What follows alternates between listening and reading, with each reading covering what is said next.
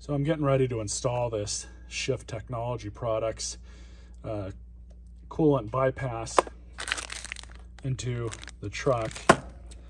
And if you're looking for this video, you likely already know the benefits of installing something like this, so I'm not even going to go over that. There's a few steps we have to do. The first one is to take the coolant or bypass block off of the side of the transmission. There's two lines going to it, and then there's a bracket in the back that holds those two lines in place. So underneath the vehicle, and as mentioned, this is the rear bracket that I was talking about that's holding these two lines. Or undo the 15mm bolt here and just kind of flop it out and get it out of the way. But follow these up. That's your cooling block. So you're going to need a 10mm and a 13mm in order to take that off of those lines. There is going to be some fluid leakage. It shouldn't be that much. 15mm ratchet.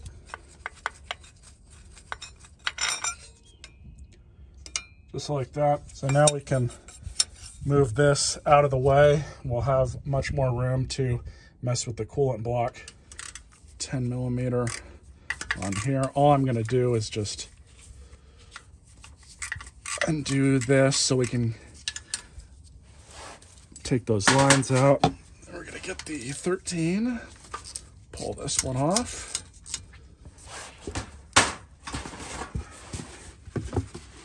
Just in case,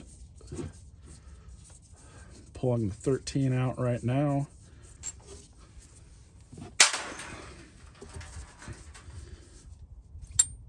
Pop right off. A little bit of drippage, and like I said, it's honestly not much.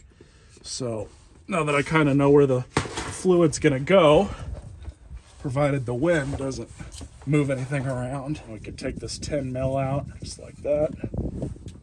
Should be able to pop this out. Go.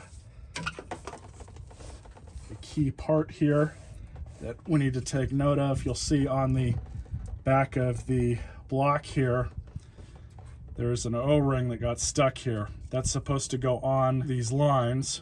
You do not want to lose these. They do look like normal O-rings, but just go ahead and throw that back on. This top one is up there. Let's put this rag up here just as kind of a temporary deal here, just so we don't get any dirt, grime, or whatever in there.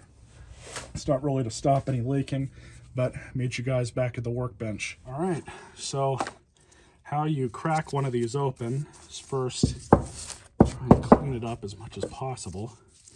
But you look up here, we have a standard C-clip. Grab my bigger pair.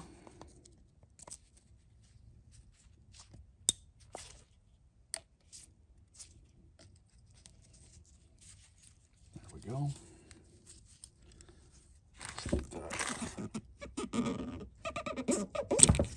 There we go.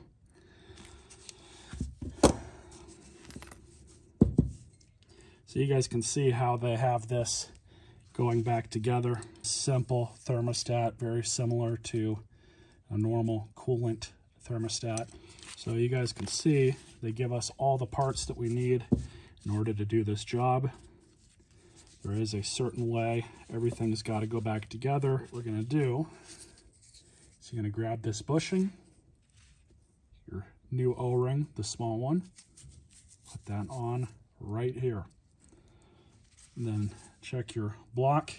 That's going to sit right on top. So for this, I'm just going to use some Lucas. Not a whole lot. Lucas works as an awesome assembly fluid. You don't need much. But we're just going to do that.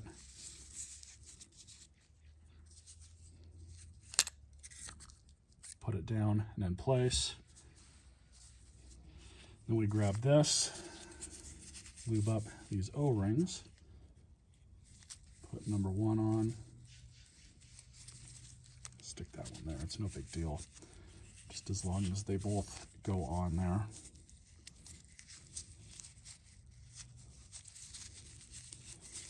Just like that. Then you grab the ball, plop it in just like that. Cone, the conical side goes against the ball, just like this. You guys can see with that Lucas in place, that piston bushing does not come out all that easily. So we're just going to put everything back together. So that's past the first O-ring. Slide that past. So grab our C-clip, reinstall this.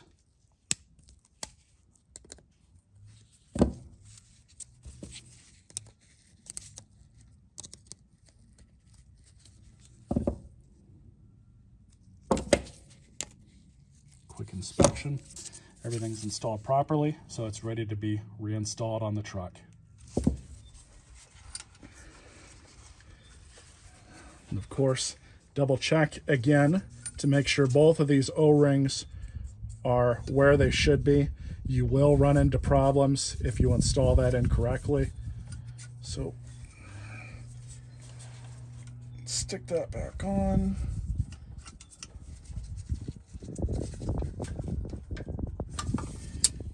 Want to make sure that these are bottomed out as much as possible. If you have any leaks, that should be the first place that you check, is right along where these two lines bolt in. Just doing this finger tight, and then take the entire assembly, throw it back up and in. And this bracket, swing that back around, and then throw your 15mm bolt back in and start the threads. And of course, just finish up the install, tighten everything down as needed. Everything's good, nothing's hung up or binding. Make sure this one's nice and snug. And can't forget the 15mm.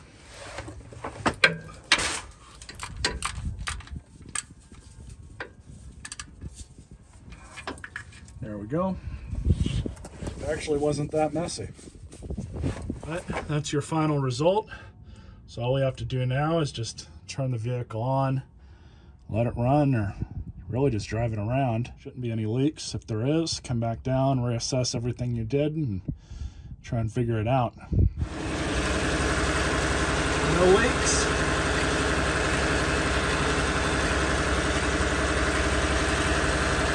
So just run your vehicle for a little while, recheck it, you know, let everything get up to operating temperature as it normally would, just to make sure that there's no further leaking or anything that you're gonna have to go down and check out again. But I'd say overall it was a success. Very simple, easy modification to do to any of these 6L transmissions that GM has made. Definitely recommend it, and it comes highly recommended from their own technicians, believe it or not. Hope you guys enjoyed this video. Stay tuned for more.